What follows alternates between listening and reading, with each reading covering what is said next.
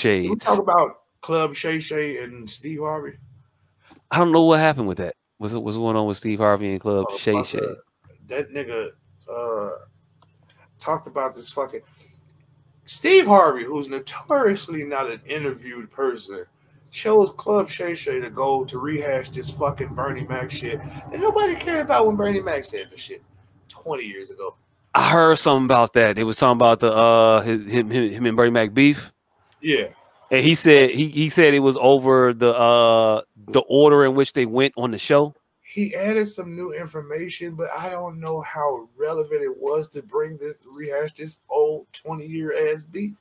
It felt like he was trying to sterilize it and make it less an emotional engagement between him and Bernie and make it a more professional beef. But he's also trying to garner favor in placing himself in a sympathetic role, and it's like, to what avail? Why now?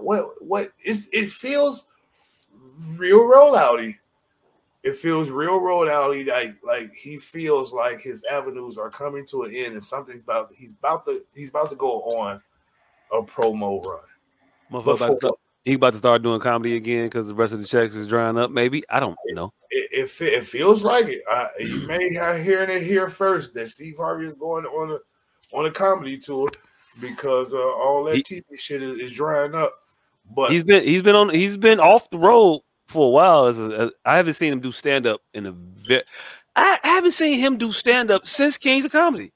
And the funniest shit is, before Kings of Comedy, I hadn't seen him since the goddamn Def Jam days. He takes hiatus. You know what?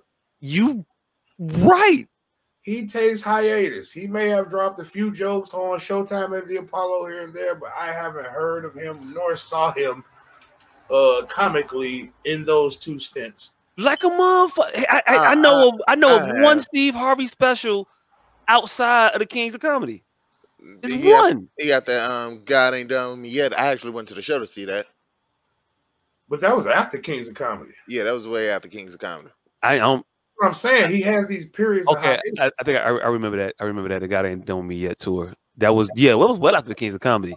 He has these long ass periods of hiatus. Was there a comedy? Was there a special for the God Ain't Done With Me Yet? Yes, that was the one I saw. I went to the show. I saw that. The show. I've seen. Oh, I thought you said you went to the. When you said the show, I wasn't thinking Chicago. I was thinking regular person in the world. The yeah, that's why my head went. I saw it at a movie theater. He went to the movie theater. All right, you went to the cinema. You went to the cinema. With the cinema, huh? He went on further. To say, and like the whole interview felt odd to me. He went on further to say that he was the only one that wasn't interested in movie fame and television fame. He said all these other guys were trying to get into movies, and he said that just wasn't his thing. Could have fooled me, because I remember a lot of movies that Steve Harvey shouldn't have been in. I remember him in a lot of movies. I remember Love Don't Cost a Thing. Love Don't Cost a Thing, in which he was that part in that movie. I remember him being way too old to hang around with some dancing ass teenagers in another movie. Yeah, that was that. That was the one I was gonna reference. Shit, the one he was Said's brother in another movie. Yeah, I'm about to say the one that he was fit mildly in, he felt out of place in that motherfucker too. The one was Said. The Johnson's Family Reunion. The Johnson, yeah, that one. He felt oddly out of place in that motherfucker as well. Like, fam, don't tell us that you didn't have aspirations of being a movie star when all you did was try to be in movies and accepted whatever role I think anybody would give you in a fucking film. Because you were bad at it.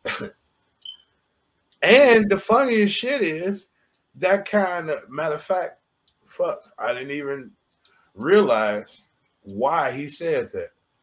Because the other part of the beef that Bernie Mac said was he tried to stifle his movie career, his Ocean's 11 Why y'all want him? He cuss a lot and all the other stuff. Whatever the fuck I don't know what the fuck he said. I'm not even putting a word. So, but it didn't even that was the story though, that Steve was hating on Bernie behind the scenes, saying that he shouldn't be in the movie. You shouldn't give him the looks. Give me the looks.